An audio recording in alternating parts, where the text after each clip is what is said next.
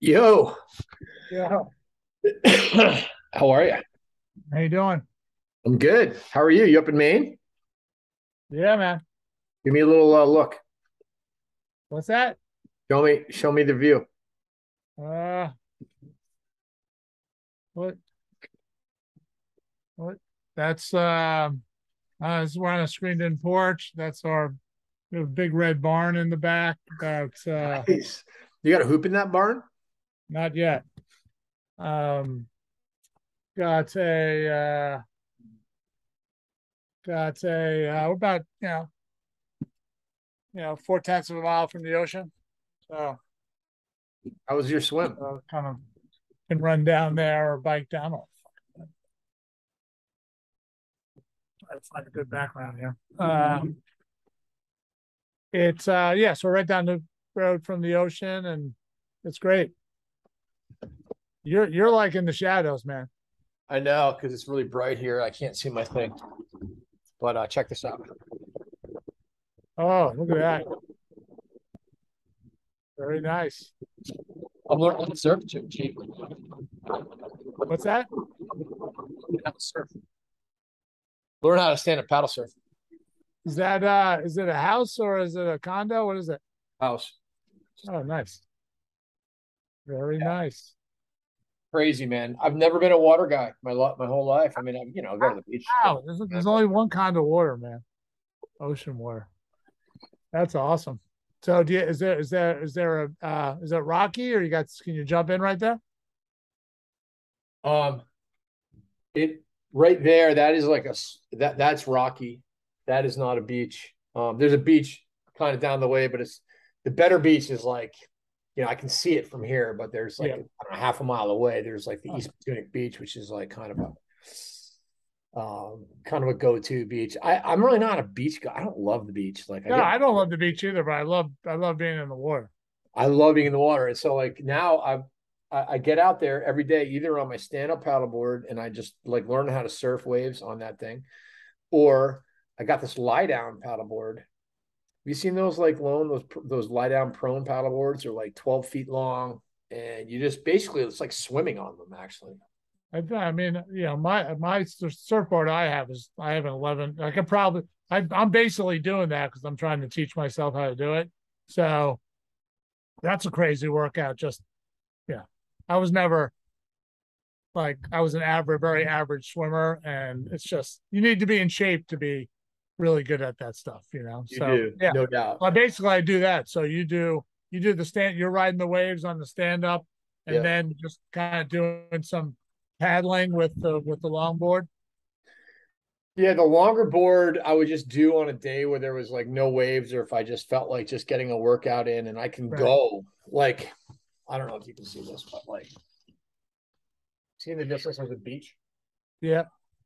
and way down there's like rocks down there. I can go all the way down there on my lie down. I can go like 2 miles easily on that thing and just cruise.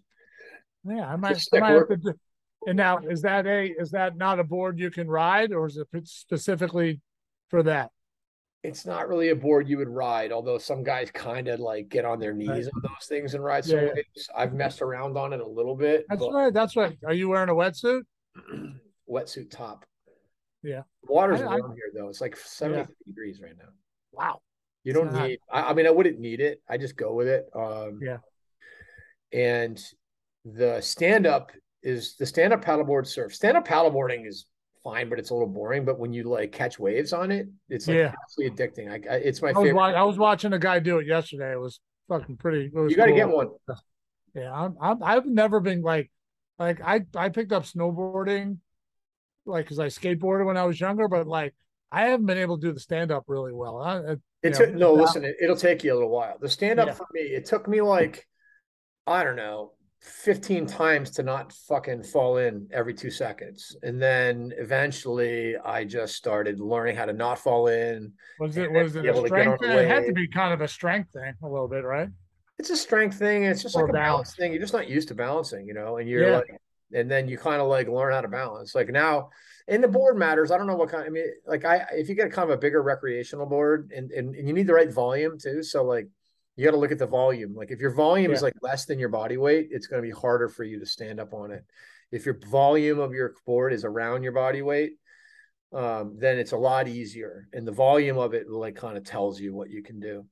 And then like catching waves, it's not the hardest part is just timing it.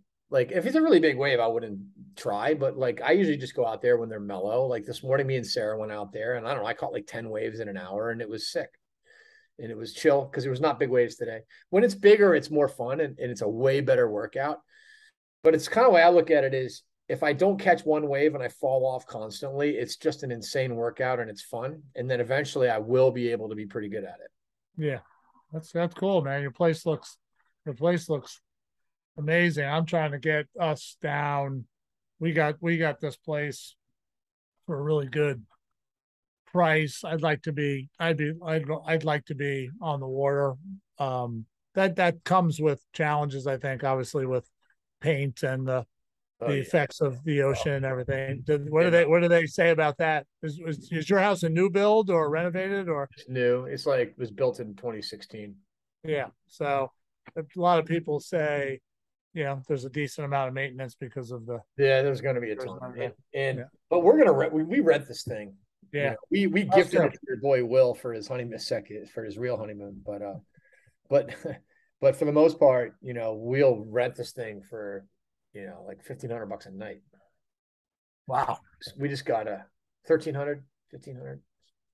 That's So pretty good. we can basically try to make back a Yeah. majority of the mortgage, and we won't get here until July. And Yeah. then try to rent it basically between October through June, and then just make as much of it as we can back. And then it's just like what you would, then you're paying like the kind of money that you would pay on a rental, anyways. Yeah. Yeah. No, we're renting maybe 6, 7 weeks a year. So Yeah. we're covering our mortgage. But I'd just like to be closer. We're close, but I'd like to be closer. Yeah. Hey, can you hear those cars in the background or no? No, Okay. I'm good. All right, let's kick this thing off, man. And we'll keep this thing like just under an hour, and it'll be perfect. Yeah. All right, ready? Yeah. I'm trying to get some good stuff. We'll promote you and we use some clips and bits from this for prior, preparing the Yeah, for battle sure. 9-1. Okay. How's it going, everybody? I am fired up to welcome Jerry Byrne back to the Philosophies podcast. Jerry is the head lacrosse coach at Harvard University and one of my favorite guys to talk lacrosse with, to talk defense with, to talk music, movies, you name it. How you doing, GB?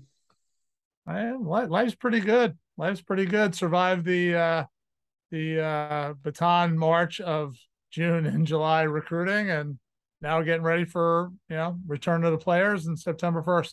Nice, man. Hey, congrats on a sixth season, man. What a wave for the Ivy League and for Harvard to get back into the NCAA tournament. Phenomenal year. Just talk to us a little bit about how excited you are to be able to build on that.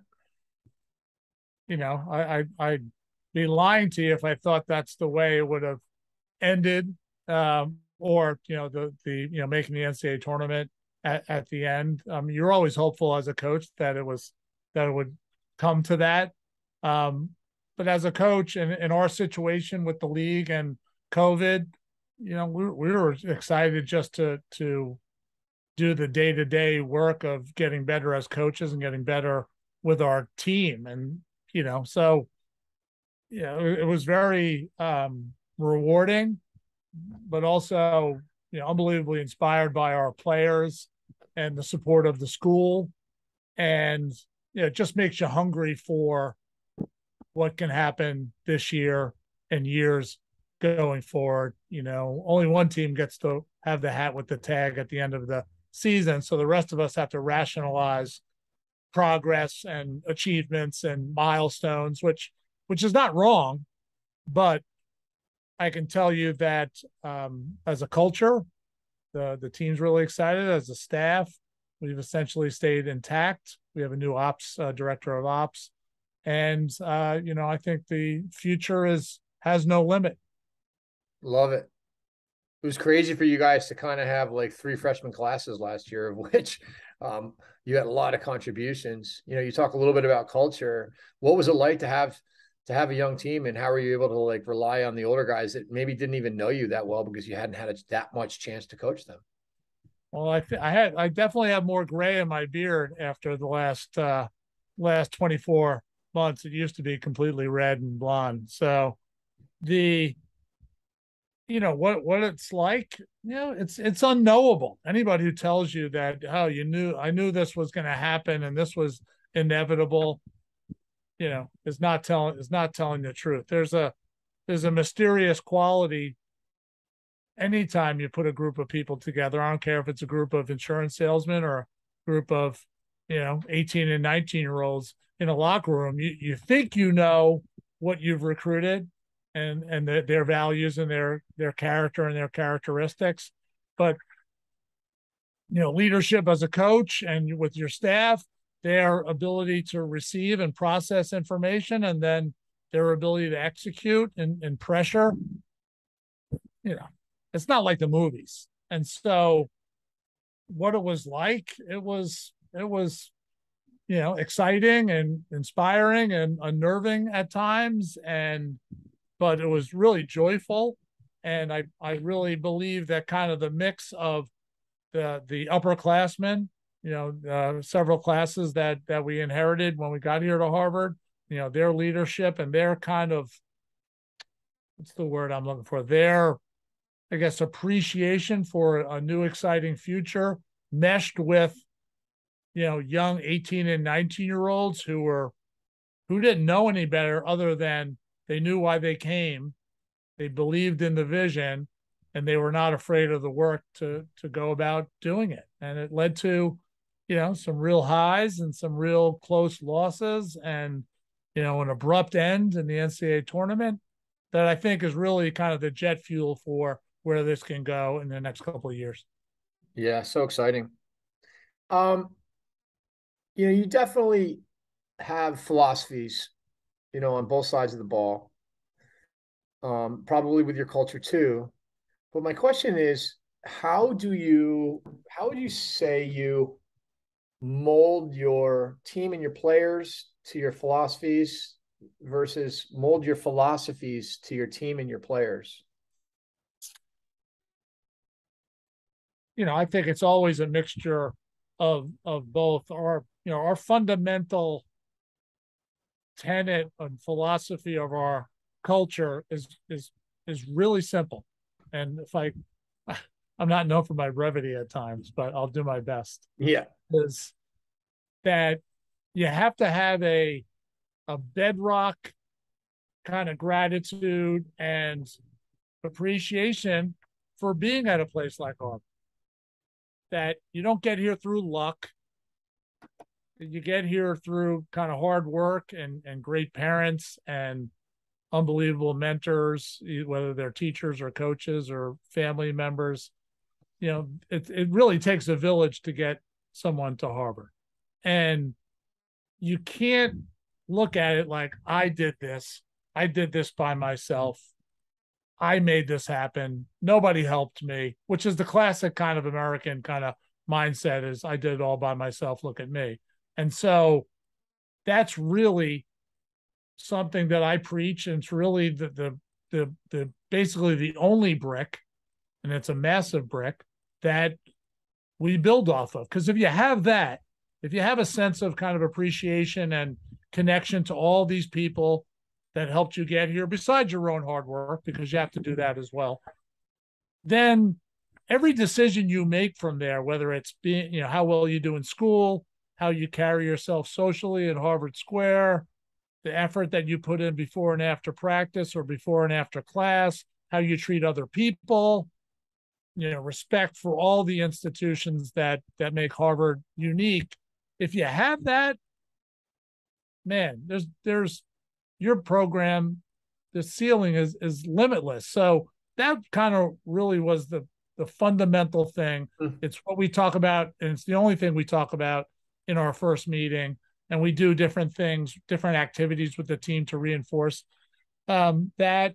And then as far as kind of maybe philosophies that I brought from, past parts of my career, I think you're always adapting those things because, even from a defensive standpoint, I'm always thinking about, hey, do we play picks different? Do we, place, the concept of switching and matchups a little bit different? Because just because it worked in the past, it may not continue to work because the game is evolving. And if you don't evolve along with it, then you can get left behind. So you have to be open to the fact that maybe some of your own fundamental coaching tenets may not still apply in this, maybe to the same depth that it did 10 years ago. So I think, there's non-negotiables and kind of fundamentals that will always be. And I think how I view, how guys get to Harvard and their place in the community here, that's never going to change because I think that's just fundamental to how great communities are built. But relative to how you manage people and how you build a team, I think you always have to be willing to make tweaks and adaptations here and there. Interesting. Yeah, it's all about attitude, right? I mean, that's really what you're talking about. Is just this feeling of gratitude and appreciation helps an attitude that will outwardly show that and motivate you to do things for others and to be a part of a team and to give because you've received and all these things. Yep. So what are some of the non-negotiable elements of your defense? I think language and your ability to communicate forcefully and specifically and directly and in a tone that leaves no doubt with what you're trying to tell a teammate or describe a situation, that's a thing that we work on every day. And we have a couple of drills that reinforce that. And we'll start really early in the fall with a couple of different communication drills. And it may be a drill that a freshman has only maybe repped out a handful of times. And then he will have to be the guy who's in charge. Because you're trying to find out, does the guy get it intellectually? Can he communicate it in a tone and in a forceful nature to a senior who's 3 or 4 years older than him, has done the drill 100 times? You have to find that out because I say all the time, better to be loud and wrong than quiet and right. And, a guy who's loud and wrong, you can correct. A guy who's quiet and right, you have to guess what he's thinking and what he believes and what his body language may be showing you or showing the rest of the team. So that's always a fundamental element and a non-negotiable part of our program. A second one is really kind of breaking down, the 10 or 15 situations that regardless of your opponent that you're going to see in nearly every game and practicing those peer-to-peer with all defensemen playing the role of the offensive player, where you can create this kind of non-stressful situation because it's you and your teammates, and your teammates are playing the role of an offensive player, and you're basically going through kind of modeling or previewing of things that they can see, so that when you get to scrimmages or you get to games, they're seeing stuff about to happen. They can recruit it in their mind. They can marry it with scouting report stuff, and they've seen what it looks like before. And they see A and B, and they might not know that C is going to happen, but they know that C is one of the options, and they have to prepare their body. So whether it's playing 2-man and hedging, throwing backs, how you do that footwork, how you do that language, which happens a lot. And, guys are coming into Harvard and other teams, playing it differently with different language. You got to practice that, and you got to do it in a non-threatening, full speed manner, so that when you get to really stressful game situations, it looks familiar. So I think those two things are really kind of fundamental stuff that we do every day in practice. So interesting. The concept of perception action coupling is a terminology I learned from this guy, Alex Sarama. You should check him out. He's an unbelievable basketball mind. And I've learned a lot from him. And he talks about this from like this ecological psychology approach. And essentially that's how humans function. You perceive what's happening around you and you make decisions to do things. And those decisions manifest themselves in communication and what you say and what you understand. Obviously the volume part is something that they got to, get some confidence in practice, but what you see and how quickly you can process that and then communicate is easier than just saying I'm hot. All of a sudden, right. I remember watching a Notre Dame game from a few years ago with Eddie Glazner, and just watching him break down these situations, stopping the film, and how many things are going on as the ball moves, as people are dodging and dumping and throwing and moving off ball, is unbelievable. And that kind of leads itself into this 10 or 15 situations that you're constantly going through to basically teach these guys how to, understand what they're perceiving so that they can then communicate it. And it's really interesting because I feel like the way you guys do it is almost like, this, like you said, non-stressful. It's almost like free play in a way. It's scripted but there's options and there's actual reads. There's actual, your offense is giving reads to the defense. The defense is giving reads back to the defense. And I just wanted you to sort of elaborate on that if you could. Yeah. It comes back to kind of a lot of your philosophy around you learn by playing and you learn by doing.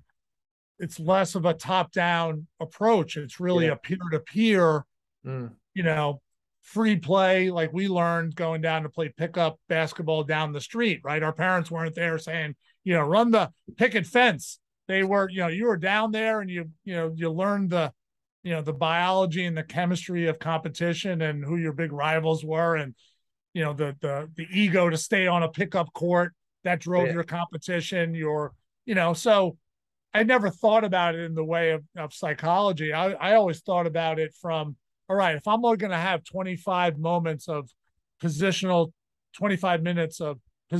teaching in a practice, for argument's sake, as a head coach, I can obviously make it whatever I want, but I do, create these finite windows of teaching. Is me talking for a long time is not going to get them better. Me being on a whiteboard is not getting better. If I can create these small group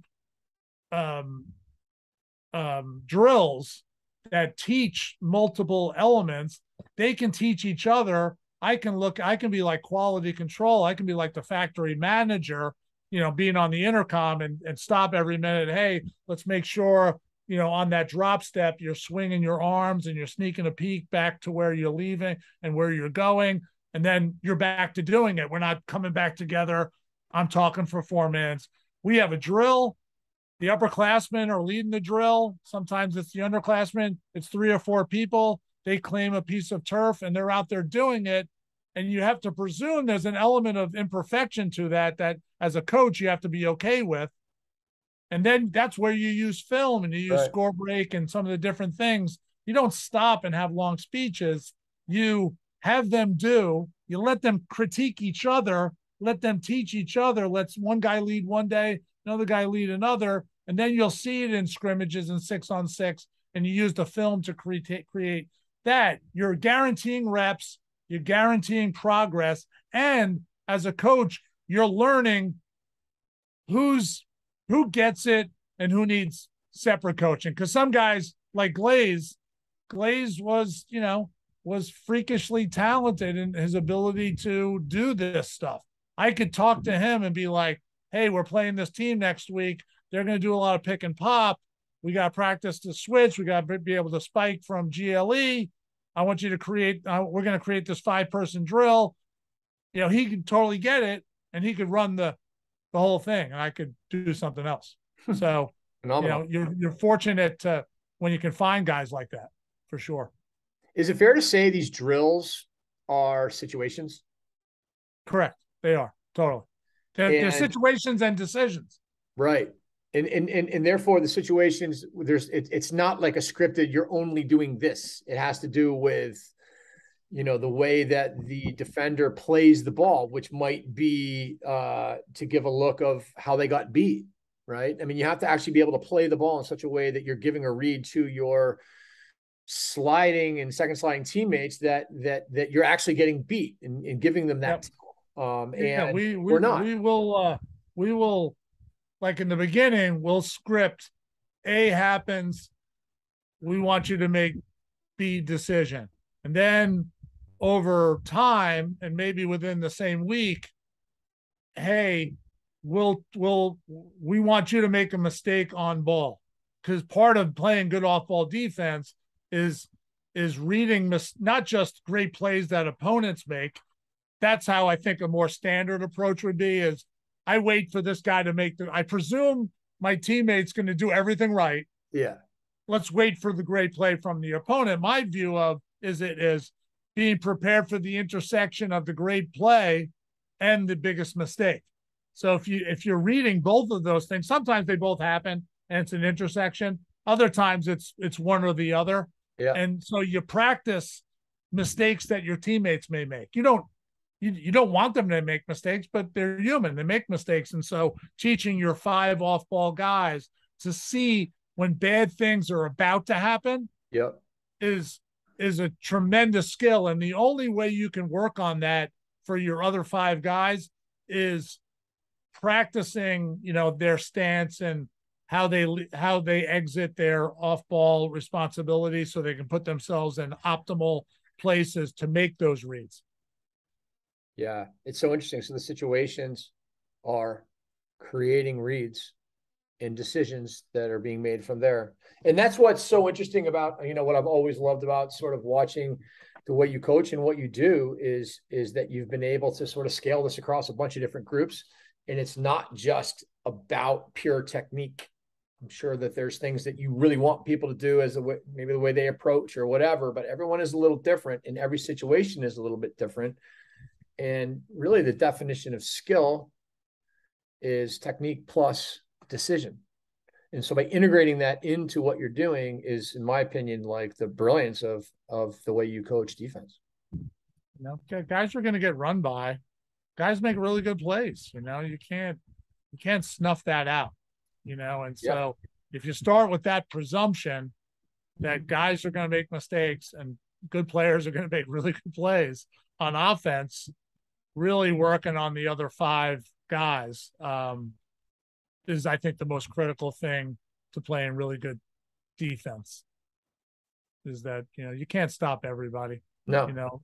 Matt Landis was a great defenseman, had a great game against, Lyle Thompson, Lyle's senior year, but, Landis got slid to probably 10 times in that game. And it was the team it was that really kind of, made that happen. I mean, Matt had an unbelievable game. Totally.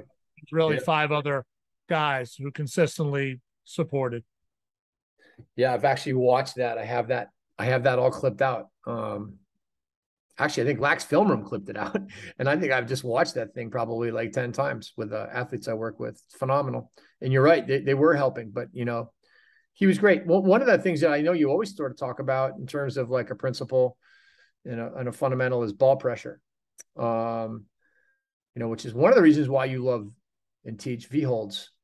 Can you talk a little bit about the importance of ball pressure? And I have some questions about V-holds and the concept of holding in general. I think, I think one of the hardest, some of the hardest habits to break when high school guys come in is kind of almost redefining what ball pressure means. They oftentimes think ball pressure is how many times can I slash a guy in a 10-second window as he gets close to GLE or he gets down the hash. And, not that you never slash. It's not like I'm trying to prevent all of that, but I think simple, kind of poke and dig ball pressure is much more efficient. It's not as violent and it's not as sexy for sure, but I feel like it's more effective. And so redefining that, ball pressure, simplest form helps take away a guy's hands and his eyes. If you can take away one of those 2 things, you're doing a good job on ball.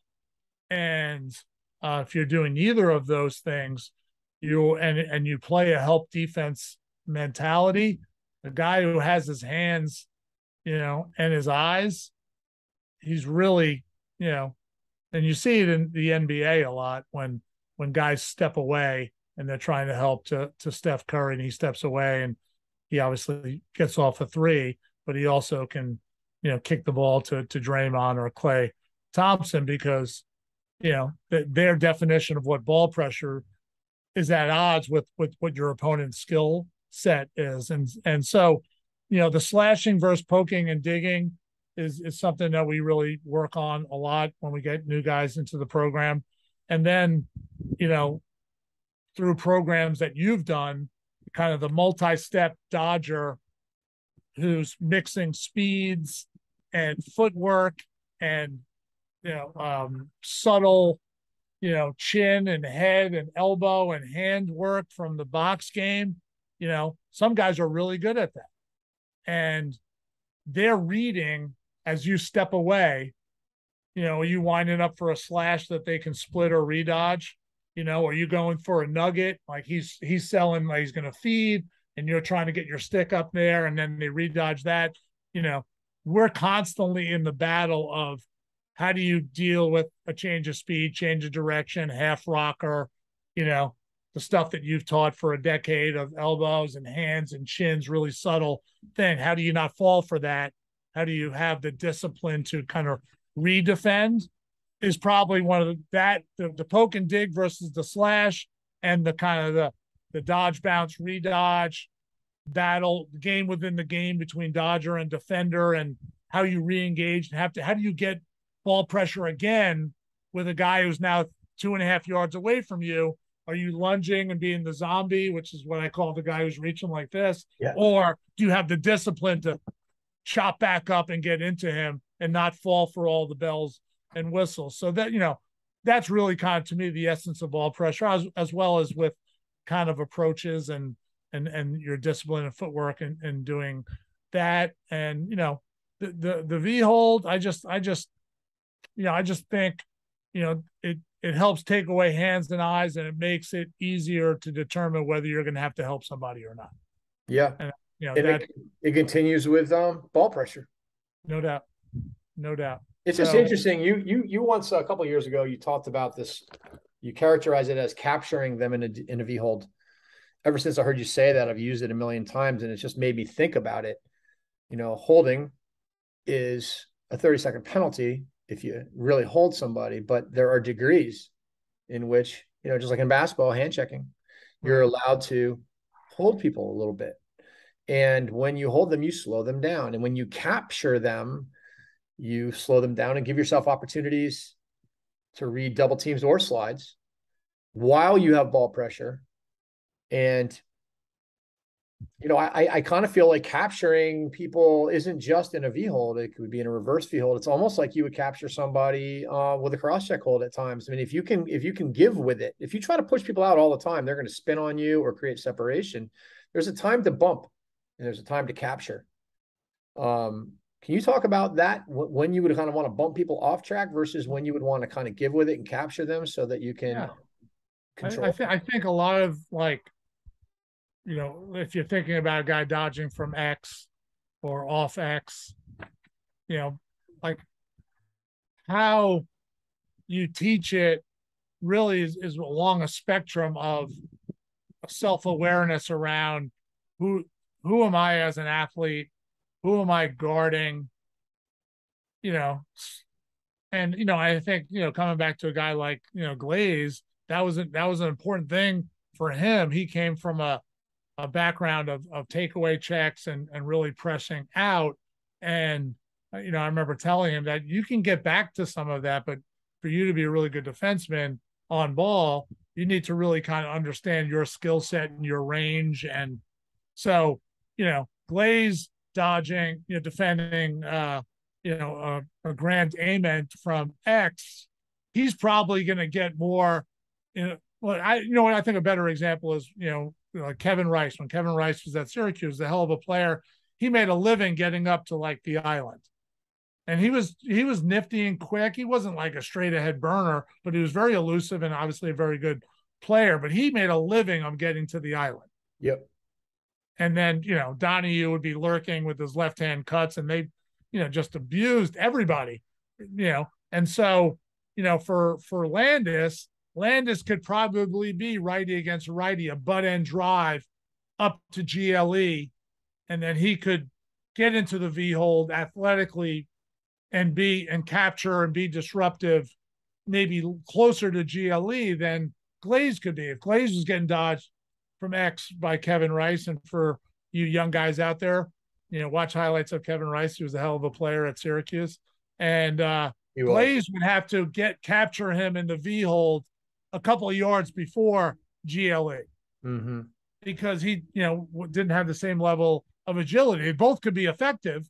And when you watch Glaze guard in the PLL, he guards everybody just because I think he knows his game, he knows his range, he knows his footwork, he knows the opponent, which are all kind of great skills for a defenseman to have. So the capturing element really is a function of you understanding the skills of your opponent and you having self-awareness of, I might want to do what that guy does, but I can't. Right. So that adaptation, I think, and that awareness is really critical. So many kids, when I start working them, they're always like, I just don't like V holds because I just get beat too fast. And I'm sure you've heard this before. And there's a pretty easy little trick on that one. Maybe not easy, but it makes a lot more sense. But what do you say to people that are like, I don't want to get inside rolled so quickly. Yeah. I want to be able to play defense. And how does that work? Because it doesn't seem like you're really capturing a guy when they're spinning on you and scoring before anyone can even slide. Right. I think there's two elements to that. One is the trust element.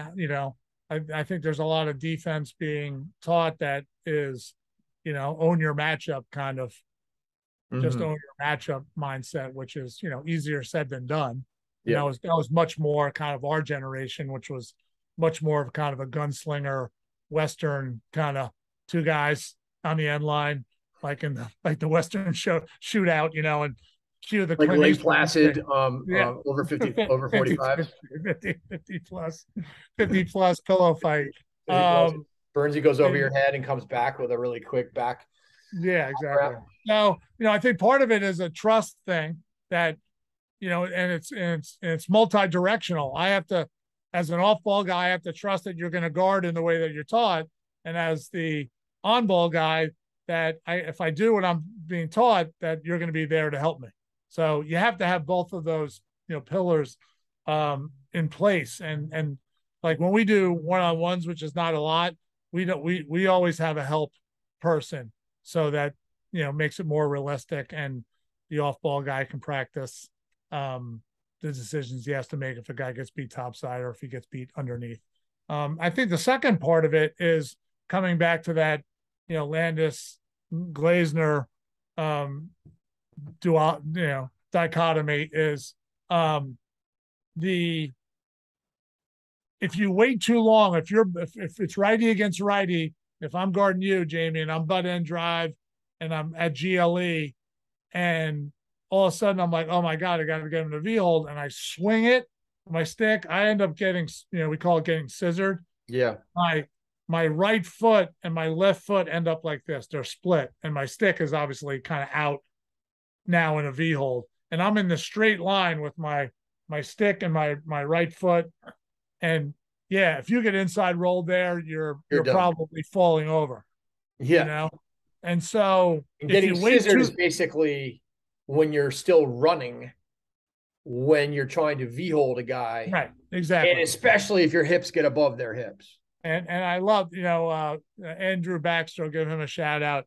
He calls it, getting water skiing, because you end up like with your hands over your feet. I love that. Yeah. I always give him a shout out, and when I say it to my guys, so you end up kind of scissored and water skiing at the same time, which, I failed at water skiing a lot, so I know how that ends with you on your face and getting dragged across the water.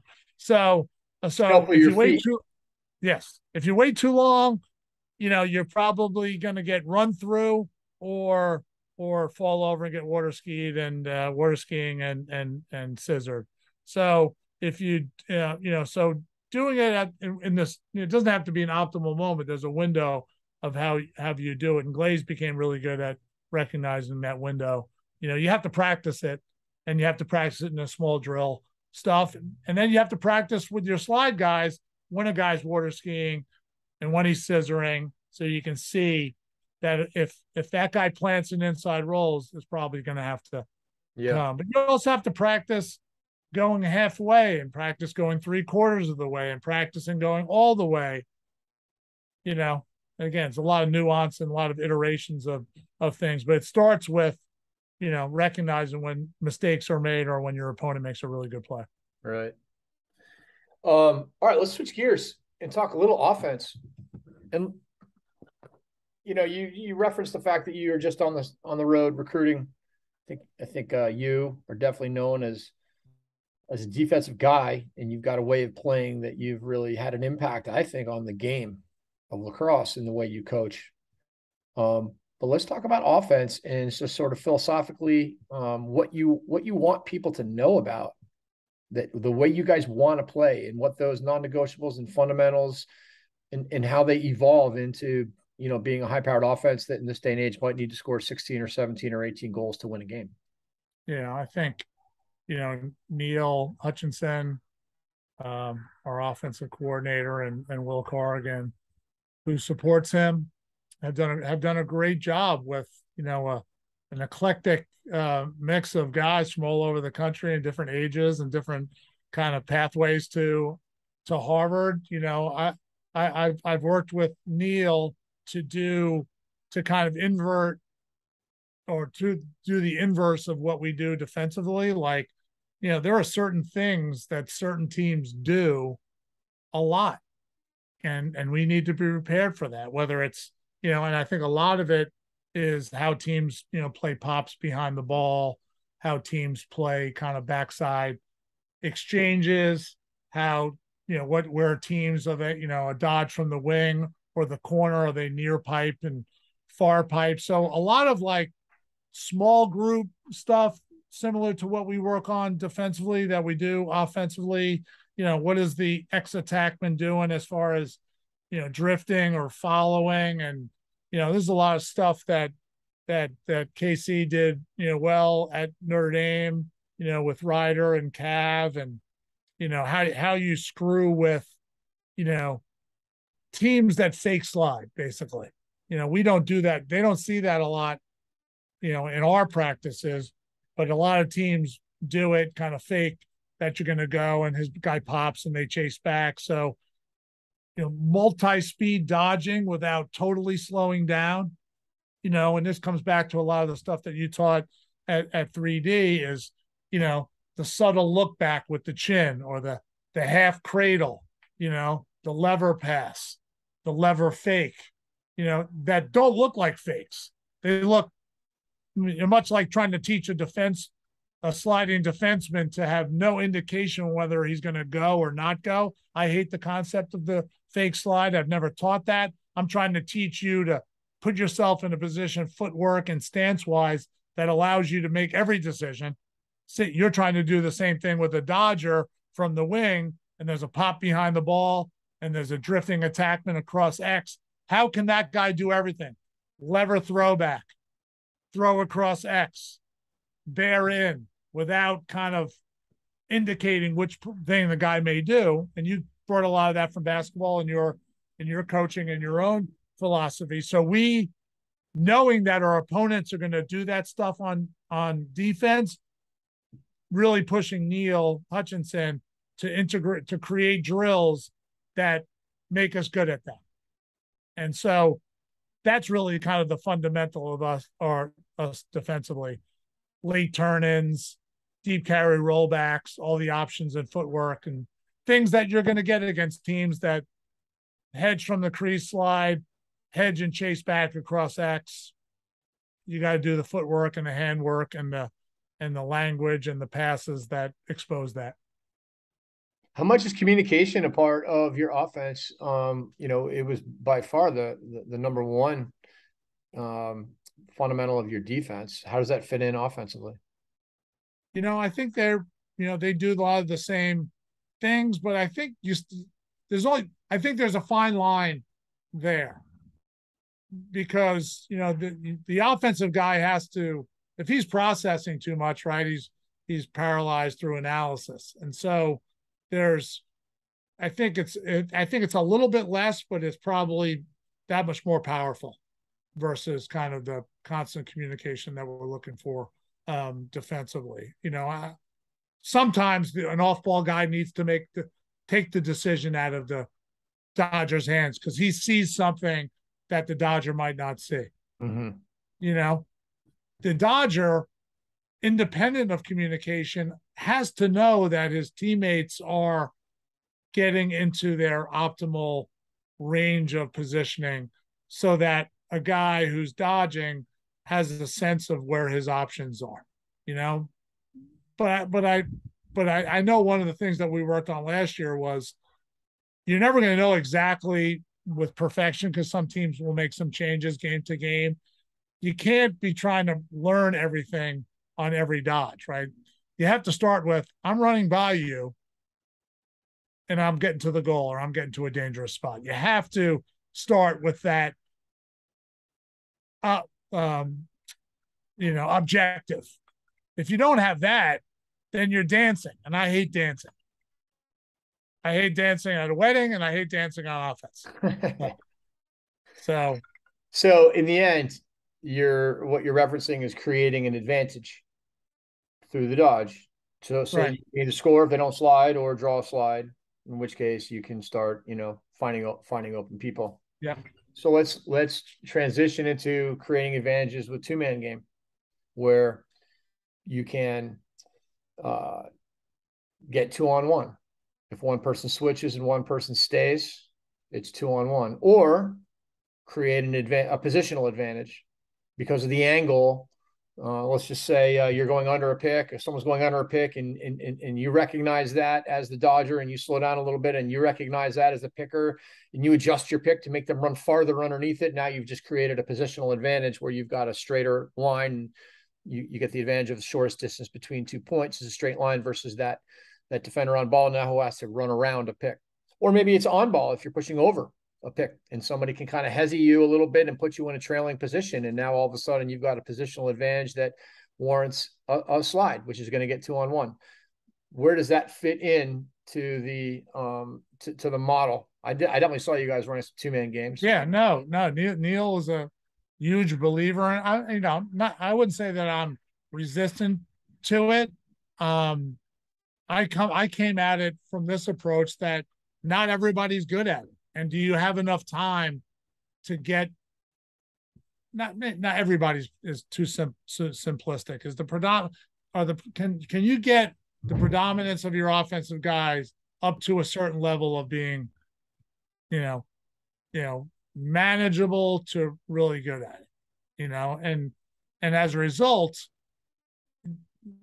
if you presume that and that you don't have enough time to get everybody really good at it, how do you create the scenarios that you're talking about so you can create disadvantages for the defense? And so that was kind of my approach relative to it, that not everyone has the stick work, not everyone has the footwork.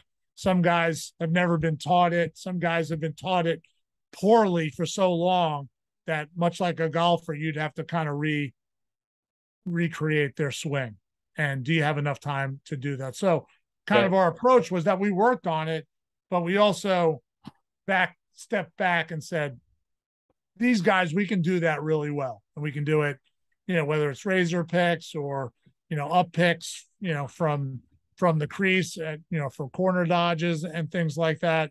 And, but also looked at it two other different ways, Jamie. One was much like the inverse of defensively, where you were practicing mistakes or really good plays that your opponents would make, or mistakes that defenses would make, practicing, all right, if we do this and we do it well and they make that mistake, what do you expect of your other four guys?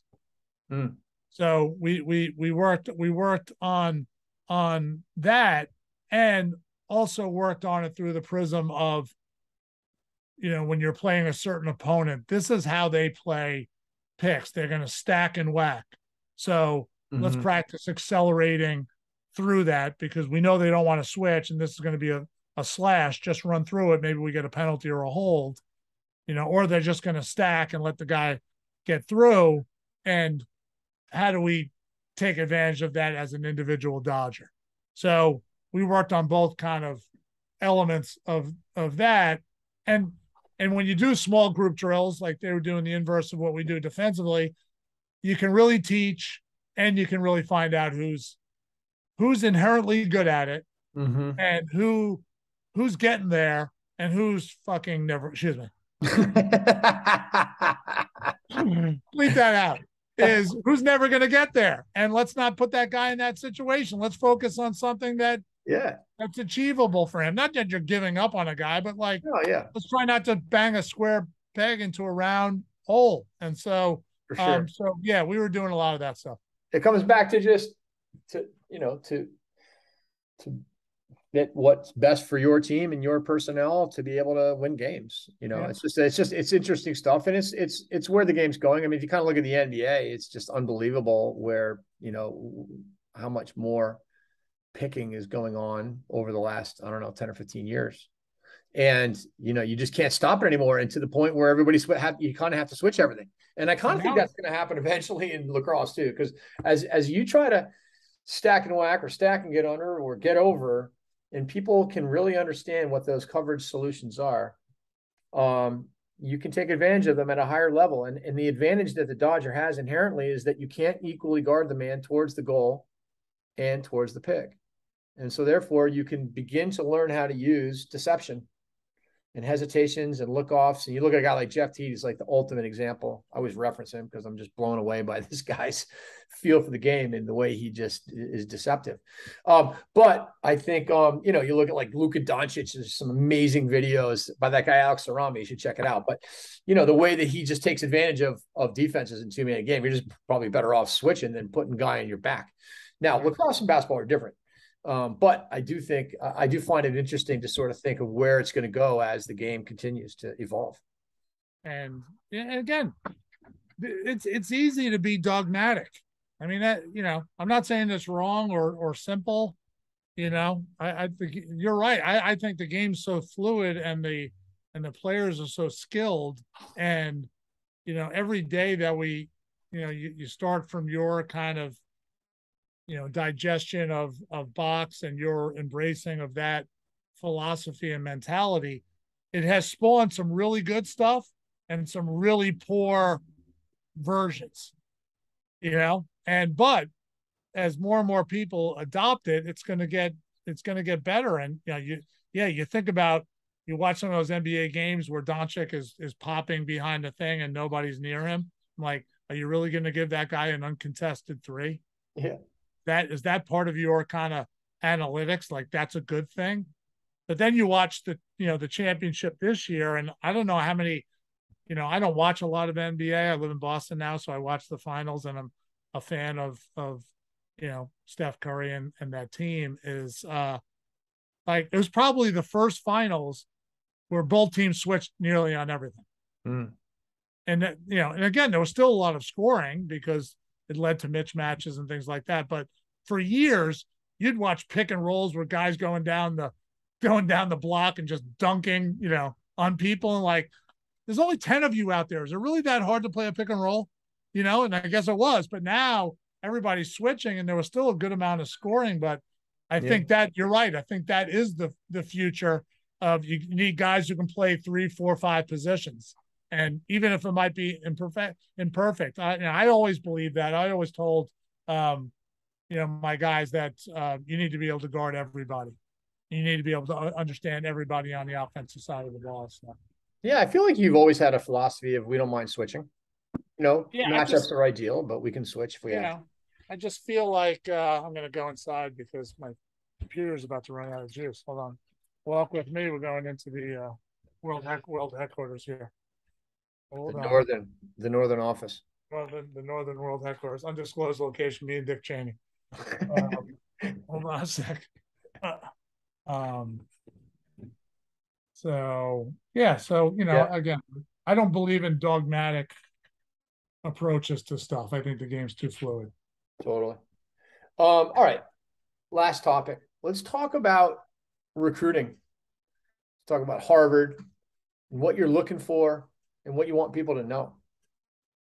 Ooh, it's a loaded question. It's a lot of stuff. Can't wait to hear. You know? I don't closing the door. Baby Doc Byrne's doing things. She's tweeting. She is. She probably is.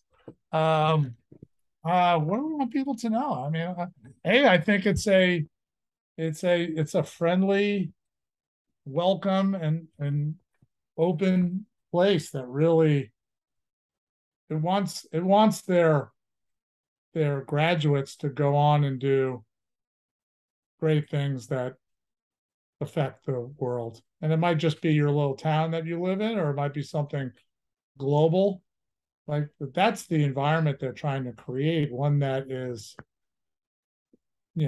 endless possibilities. And we're talking about the same thing within our program, that we feel like we can make it to Memorial Day in the next few years. And so that's what we're putting out there as our audacious goal. And while we're pursuing that, we want our guys to have that same kind of energy for what they're studying here and their pursuit of internships and kind of immersion in Harvard and engagement with Harvard. We know we have a great culture and guys enjoy each other's company. And that's amazing, that if any coach who's having any sort of success has to have that as a foundational element.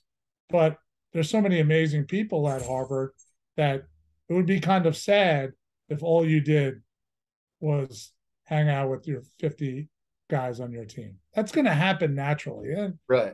And we want that to happen. And we're going to travel and practice. We're going to have thousands of hours together. But, you're going to be in study groups and you're going to be in projects, and you're going to, your roommate might be some unbelievably inventive, creative person. You might be, the first employee in his app that he's developing. And you have to be, I want them to have everything. I want them to explore and enjoy everything at Harvard, not as a detriment to what we're trying to do as a team. I don't think anyone who knows me well believes that we're not working hard and super engaged and trying to get better and want to win the last game of the season. We want that.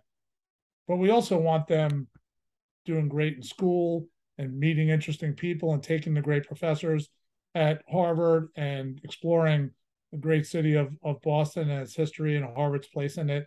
Like leaving here not having done that, to me, that's could be one of the saddest things ever. So, I believe that. I support the guys taking and studying whatever they want. And I think that happiness, that's not just words, that they know that because we live it. And they know because, Joe Smith on our team has to leave practice 15 minutes early for his pre-med lab or his engineering lab, or so-and-so arrives a little bit late. They see it every day. And I know if I'm doing my part right in building our culture, that I'll get that 15 minutes back times 10 through his kind of respect for us and respect for the team and his appreciation for our endorsement of that. So that's what I hope people understand. Yeah, it's incredible. I mean, the people that you can, obviously your teammates are going to have an amazing influence on you, but the community as a whole. So what are some of the things that you do for your team as far as helping them network and integrate and meet the alums and be able to have Harvard and its past teams and program integrate with the current team and program? I think we're doing a lot of the same fundamentals that any program is doing. We have teams up in Lake Placid, like a lot of teams do. We do an alumni weekend every fall.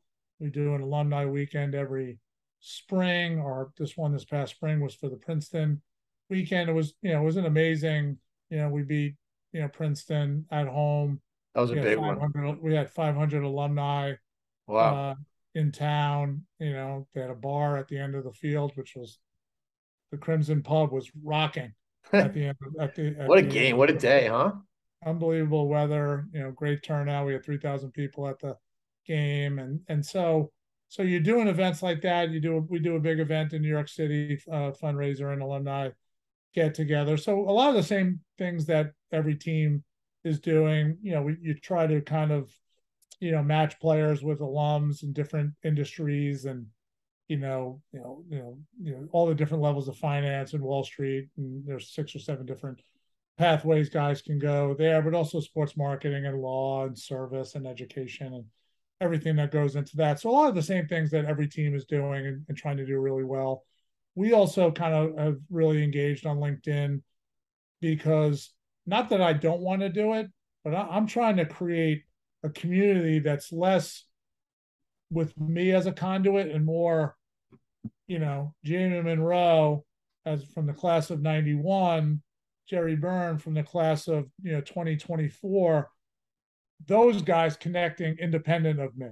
And LinkedIn is a great vehicle for that. We have both a public group and a private group. The private group allows for posting and message boards around internship and job opportunities, not just between you and me, who may be 30 years apart in graduation years, but also, you and a classmate, you're super successful. You have a classmate who's looking to invest in a new startup. Those guys can have those kind of conversations in the privacy of this group. So we've invested heavily in creating that community and that network. I think that's been super important for us because it takes me out of the middle and it saves a step. Not again, I'm always going to be a part of that because you're going to ask me, hey, what do you think about this junior who's applying for this internship? I'm always going to be an important part as a reference and getting some color on a guy, but I'm trying to connect people directly and trying to get out of the middle as much as I can. Yeah. So let's talk a little bit more specifically on what you're looking for. Let's go at position. Give me some things that you're looking for out of a goalie. Guy saves the shots he should save and steals a couple. That guy's a 55 to 60% guy. Recruiting the goalie position is difficult because, in the summer, there's not great team defense in general from the club teams. So you get a lot of layups. So obviously you want to see a guy who can steal some. So you get a lot of opportunity for that. But you don't get a lot of opportunity. You got guys shooting from 14 who have 11-yard range. So obviously catching those is really important. It's really kind of evaluating those 8 to 12-yard shots, step downs and guy bearing in down the hash and things like that. So stealing a couple on the doorstep, saving appropriately guys who are shooting from the edge of their range. It's really kind of, evaluating the shots that the guy's going to see most often at our level. And there's not always a volume of those for you to kind of predict. So that's what we're looking for goalies. Obviously being a really good, there's not a lot of riding in summer club lacrosse. So, he's not making some of the decisions you're going to have to see against 9 and 10-man rides. So that's a little bit of a mystery, but it's the same mystery for every coach. So that's what we'll look for goalies. I don't look for goalies to be the general of the defense. I'm not a believer in that philosophy at all. All right. How about defensively? I definitely, with the new rules and everything, I'm looking for athleticism and compete level. Everybody is. I'm watching a guy, how he changes direction, how he drops steps, and really kind of assessing of the things that I don't like of a guy, are they fixable? And it's hard to tell. You were going to call a coach, oh yeah, he's unbelievably coachable. You hope that's true. But I'm looking for change of direction and drop step and efficiency of how they move, appropriate physicality, around GLE and the island and things like that. But also, probably most as important is he's probably making mistakes. He's not, everybody's getting beat for a goal and stuff like that. Why is, of the mistakes he's making, what are fixable? And then, compete level, change of direction, east west speed. I used to never really care about stick handling, but with the clearing rules and everybody riding now, a guy's ability to handle and scoop and escape, dodge, handle the ball in the clear has become much more important to me than it was maybe 5 to 10 years ago. Considering how much of a emphasis you put on communication and off ball and the processing and perception that goes along with that, how do you evaluate if a guy's a smart player, if he sees it? Yeah. How can you tell? I watch, like I've said this before, I watch a guy off ball. Like after I've made a determination that I like that he's athletic, that he has those attributes on the ball, I spend almost all my time watching his stance and his engagement and his, gesturing and his. So you watch that, you watch how they leave their man. And again, so you're grading on a curve because you don't know what a guy has been taught and not been taught. So, but a lot of times guys who play other sports and things like that will know how to do some of that stuff. So I spend a lot of time watching how much they care, because I think caring is the gateway to coachability and their ability to make adjustments to either something that they were taught that I don't like or modifying it to fit into the way that we play. How about attack? And do you have sort of positions within positions? Definitely. I think one of the byproducts, and it's not a good thing or a bad thing or a judgment. I think like almost I feel like nearly every offensive possession I watch in the summer is exactly the same. A lot of two-man, but from really mediocre pass down, pick down stuff. So as a result, they've created types of attackmen. Lefty guy who's always on the wing, righty guy who's always on that wing. Maybe some inside guys. I love a really good inside guy.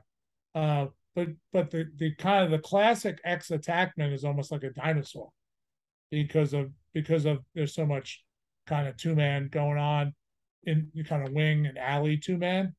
And so finding a guy who's kind of a classic quarterback in that mold is really hard to find. And guys who can break down and beat people from X and wrap the corner or inside roll or get up in question mark and things like that. Because it's really kind of a midfield, wing pairs dominant stuff in the summer mostly. And people have really embraced kind of what your mentality and your philosophy. And so those guys are harder to find. Now you don't necessarily need that guy, but if you believe, finding a guy like Sam King is harder to find these days. Just because there's so much. I don't know. I kind of feel like it's always been hard to find those guys, and it's and those guys are few and far between. The Mikey Powells and all the Powell brothers, for that matter. All the Virginia always seemed to have some guys like that, and Notre Dame did back in the day too. Dating back to the Ulrichs, like if you could have somebody that can break you down from behind, it creates the Stanwicks. It creates easy goals, that all of a sudden they have to start paying attention and maybe have to slide back there and you're feeding from back there. I think the reason why everyone's going to the pairs is it's a lot easier to find really good wing guys. And, you only really have to play on one side at a time if you want to play that way. But to be able to have that two-handed guy, think about Denver, like, when they were really good, they had those X guys, whether it was Cannizzaro or Law or whatever. Yeah. The two-handed guy that could come around and score it, play off the ball that way, and to be able to beat a matchup sometimes too. Yep. What about from a midfield? Yeah, midfield. Let's talk about it. Two-way guys. Two-way, and which is harder to find for the same reason as guy. There's no riding in the summer. guys are just turning and running to the box. Like one of the first things we have to do at every practice is basically I stand on one of the face-off wings with like almost an imaginary stop sign and be like, turn around, stop. Like Kevin Bacon in Animal House. All is well. Remain calm. Get back and ride. We'll Before sub you you get run later. over. So guys, like the box is going to move, like it's all of a sudden going to be a different part of the field, So that mentality, you got to recruit that mentality. Like after when guys commit or they commit to the process here at Harvard, it's one of the first things I say is don't come off the field. Try not to come off the field, pretend like you got cotton in your ears, You're a better athlete than the D middies that are club teams. Club teams are running D middies now, like which is just hysterical. Well, it's easier to get a couple more guys on the midfield depth roster. Yeah, get some more money. And so yeah, I think two-way guys and more often than not, it's less of a athleticism issue. It's more of a mindset issue. Like I always say, do you like to play? I love playing, coach. Then don't come off the field. Yeah, why are you coming off? You'll get in great shape, and you don't have to be great at it. And if you want to ride, you have to have two-way guys, and you have to know how guys know how to sub and stuff like that. So midfielders and I like variety too. Tall guys, small guys, all different shapes and sizes. So I don't get caught up in everybody's got to look Their prototype. No. All right, so you love two-way guys. You want to play two-way lacrosse. Obviously, it allows you to push transition if you want to. It allows you to get back in the hole. It allows you to ride. How much everybody, but it seems like everybody wants to do that. But when push comes to shove, everybody pretty much stops doing it after about one game, and then they go right back to their defensive middies as much as humanly possible, and get their first line in whenever they can too. And I think some of the teams that have a tremendous amount of depth and experience, they've converted offensive middies into D middies. And so not only are they maybe trying to trap people, but they're just integrating them right into their offense. Like they're taking, 4 to 6 possessions a game and saying, all right, you got a Harvard offensive midi down there, just stay and play. That's nice to have that kind of. Or just hang out and play a little 5-on-5. Same thing. Yeah. So it's nice to have that depth. I think, we'll ultimately get there ourselves. Yeah. It's going to take a couple of years of recruiting. Well, Burns, I really appreciate you coming on the podcast, taking a day out of your summer from the Northern world headquarters. I can't wait to see what you do this year, and we'll be in touch. Well, you have to come up and, I'll be there. Special appearance. Teach us the ways of the Munro. I think I'm going to be up there in early September, so I'll check in on that. You got to come by practice. Some of the guys on our team, and we'd love to have you come by practice and drop some knowledge. I'll be there. Have a good one. All right. Thanks, man. Thanks, buddy. Take care. Goodbye.